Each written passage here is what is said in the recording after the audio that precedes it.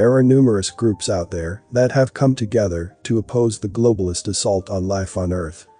Additionally, there are many more groups putting forth different ideas for a better future.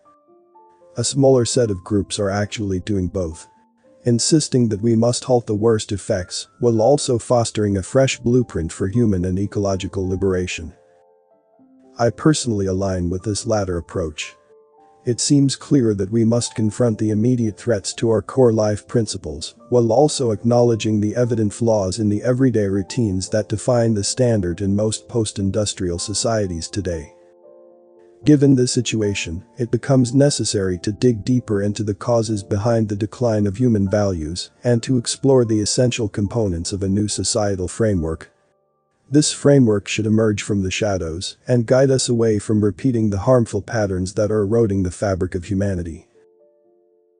Not long ago, I stumbled upon this term, truth movement, and found out it's a big group of folks all working towards a common goal: taking down those globalists.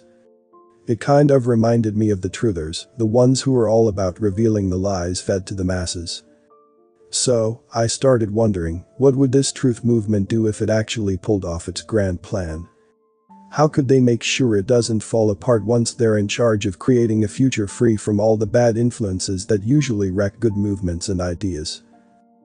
And when I say bad influences, I'm talking about things like jealousy, big egos, not valuing trust enough, power struggles, political ambitions, and, here's my 2 cents, the group mindset that insists on everyone agreeing, which ends up watering down personal goals and settling for the lowest common denominator just to keep things peaceful.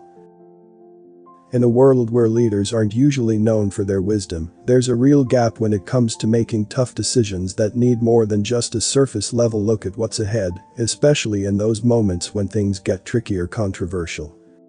When our truth movement faces the challenge of shaping the blueprint for the new society it aims to bring into reality, a variety of different beliefs are likely to be suggested.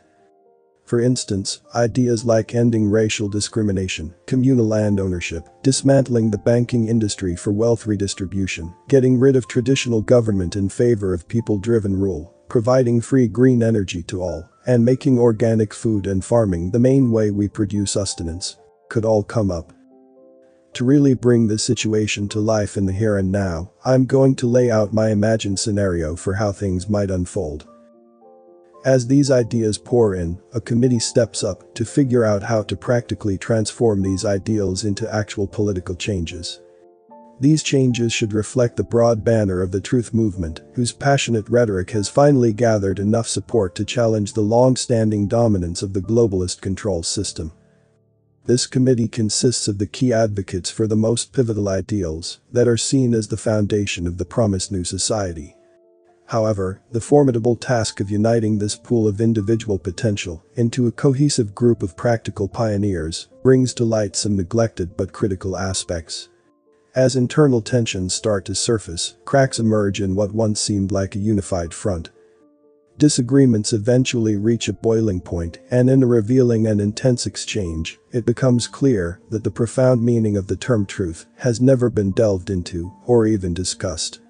It's never been seen as primarily a spiritual value, an inner dedication to advancing higher principles, rather than just external shifts in how society operates. To prevent the situation from descending into chaos, a respected analyst is brought in to ask some fundamental questions of the committee leaders. How much do your personal lives align with the actions you're calling on others to take in order to address the crisis and values you're seeing? How honest are you with yourselves and others if you don't see leading by example as important, yet you still expect others to embrace the changes you're advocating? How committed are you to raising your own levels of awareness, to gaining a deeper understanding of your own ambitions and shortcomings? Are you genuinely on a path of truth in your own lives?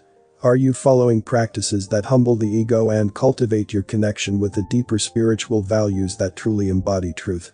How resolute are you about avoiding hypocrisy, about not becoming just like the politicians you're quick to criticize? As leaders of the truth movement, can you honestly say you're dedicated to maintaining the highest standards of accountability, integrity, and trust in your interactions with others? What specific qualities are needed to lead your supporters with wisdom, honesty, and effectiveness? Confronted by this probing examination, the room fell strangely silent. Being asked to delve into an inner commitment to truth rather than just its surface-level appearance has forced us to take a hard look at the hierarchy of values. It's demanded that we prioritize a new level of awareness at the very forefront of our agenda for constructing the new society.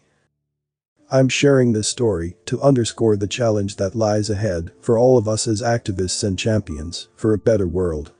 If the neoliberal control system collapses or is eventually defeated, we'll find ourselves in a global situation where most people are grappling with unfamiliar feelings of insecurity and a sense of being adrift.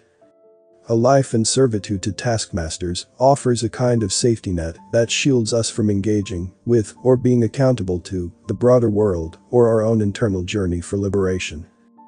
Suddenly, or quite abruptly, being thrust into a position where the expectation is for those who have been the loudest in exposing what's wrong to now step up and establish what's right presents a monumental challenge. At the heart of this challenge is a burning question we should be addressing right now, instead of waiting until urgency forces our hand. The question revolves around a deeply fundamental principle. Should the decision-making process crucial to creating the new desired blueprint be based on wise leadership or group consensus? Is it about having a committee of the wise and the virtuous, or sticking with democratic representative governance and a sort of decision-making based on quasi-consensus? To be more direct, a benevolent, wise form of leadership or an elected approach that settles for the lowest common denominator, lacking in wisdom or vision, and easily exploited by those hungry for power. Before I continue the video, please give a like if you learned something. Also, don't forget to subscribe and click the notification bell so you won't miss any update. Finally, watch until the end to avoid any misunderstanding. Thank you. In the constitutions of the British Isles and many other nations, there's this thing called natural law or common law that dates way back. It basically says there's just one unbreakable rule: the law of God. Yep, we're talking about the law set by the Almighty, a kind of decree grounded in universal truth and fairness, built on the supreme wisdom of our Creator. In a world full of unfairness, a total lack of truth, and a shortage of wisdom, common or natural law shines as a beacon of hope in a really dark tunnel. The idea of having an earthly law that mirrors the universal law can only be made real by a group of wise and righteous folks. You could even say that God's laws come from the supreme benevolent leader. At the basic level, these laws show up in the laws of nature and the drive for a bigger and more diverse range of plants, animals, and insects. For us humans, they represent the age-old pursuit of truth, love, and setting the soul of man free. Even if folks don't realize it consciously, deep down, this is what everyone is yearning for, and now is the time to shout it out. We've gone past the point of no return for democracy or anything like it, so why not call what will really open our minds and hearts a veritocracy? Veritocracy comes from veritas, Latin for truth. The way of truth. Facing off against a cult-like regime rooted in darkness and division requires an unwavering commitment to the opposite. Truth as the unfiltered expression of our soul's calling. This is the one power that'll break down the forces of darkness and take down the globalist control system once and for all. It is the one force that can unite all of humanity and provide the dynamic foundation for true leadership and true trusteeship in this world. So, let's make the commitment now. Let us be properly prepared to lead the world beyond ruination and into rebirth. Now, it's time for me to hear from you. What are your thoughts on this video? If you found it interesting or informative, please consider giving it a thumbs up and sharing it with your friends and family. Remember, the more people know about these important topics, the better. Before we wrap up, I want to extend a huge thank you to all the individuals who dedicated their time and energy to research and gather the information presented in this video. Their efforts are truly commendable and have helped shed light on important topics that affect us all.